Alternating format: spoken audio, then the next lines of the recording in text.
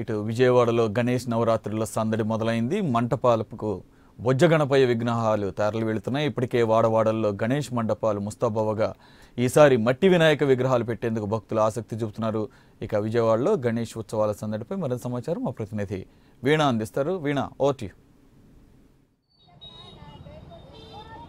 Yes Suresh, ఇక్కడ చూసుకున్నట్లయితే ప్రాచీన కాలం నుంచి ప్రపంచవ్యాప్తంగా పూజలు అందుకుంటున్న గణపతి పండుగ రానే వచ్చింది. మరికొద్ది గంటల్లోనే వినాయక చవితి రాబోతుండడంతో అన్ని పత్రి కానీ పాలవెల్లి కానీ ఇలా పూజ సామాగ్రిని అన్నీ కొనుక్కునేందుకు కొనుగోలుదారులు ఎంతో సందడిగా వస్తున్నారు. మనం ప్రస్తుతం విజయవాడకి బీసెంట్ రోడ్ సమీపంలో ఉన్న ఒక ప్రదేశంలో ఉన్న ఇక్కడ చూసుకున్నట్లయితే మనం చూడొచ్చు. పర్టికులర్గా ఈ ప్లేస్లోనే పత్రి కానీ అంటే పూజకి రేపు మార్నింగ్ చేసుకునే పూజ సంబంధించి మట్టి విగ్రహాల దగ్గర నుంచి పత్రి వరకు అన్నీ కూడా ఇక్కడే అవైలబుల్లో ఉంచారు. కొనుగోలుదారులు కూడా అందరూ ఇక్కడికే వచ్చి వీటిని కొనుక్కునేందుకు ఎక్కువ ఆసక్తి చూపిస్తున్నారు కూడా. అయితే ఒక్కసారిగా అంటే రేపే పండుగ కాబట్టి వీళ్ళందరూ ప్రభుత్వం ఎటువంటి నియమాలు పెట్టకపోవడంతో ఒకేసారి ధరలు కూడా పెరిగాయని చెప్పుకోవచ్చు.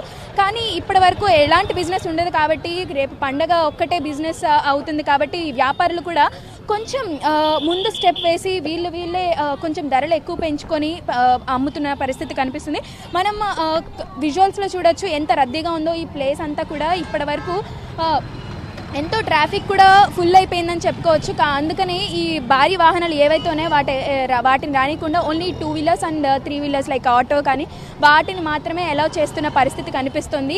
అయితే మరికొద్ది గంటల్లోనే వినాయక చవితి ప్రారంభం కాబోతుండడంతో ప్రపంచవ్యాప్తంగా కూడా ఒక వైబ్ అయితే వచ్చేసిందని చెప్పుకోవచ్చు. అయితే వినాయక చవితి అంటే ఇష్టం లేని వాళ్ళు అంటూ ఉండరు. ప్రతి ఒక్కళ్ళు పూజలో పాల్గొంటారు.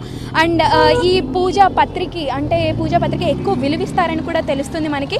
పూజా పత్రికి సంబంధించి అయితే పర్యావరణ హితంగా చేసుకోవాలని చెప్పేసి ఎన్నో ఆచారాలు దీని వెనకాల ఆయుర్వేద ఔషధ ఇవి కూడా ఉన్నాయని మనకి తెలుసు. అయితే వీటన్నిటికీ ఇదివరకు ఉచితంగానే లభించాయి కానీ ఇప్పుడు ఒక్కసారిగా ధరలు పెరిగిపోయాయి. అండ్ ఇవి ఉచితంగా లభించాయి కాబట్టి ఇదివరకు ఎక్కువ వాడేవారు కానీ ఇప్పుడు ఒక్కొక్క సెట్ వైజ్గా అమ్ముతున్న పరిస్థితి కనిపిస్తుంది. ఓవరాల్గా చూసుకుంటే ఒక్కొక్క సెట్ 30 రూపీస్ ఉండగా మిగతావన్నీ కూడా ఒక కొబ్బరికాయ చూసుకుంటే 30 రూపాయలు, పాలవెల్లి ఎల్లో అన్న పాలవెల్లి చూసుకుంటే 60 రూపాయలు, ఇలా ఒక్కొక్క రేంజ్ మాత్రం పెరుగుతుంది.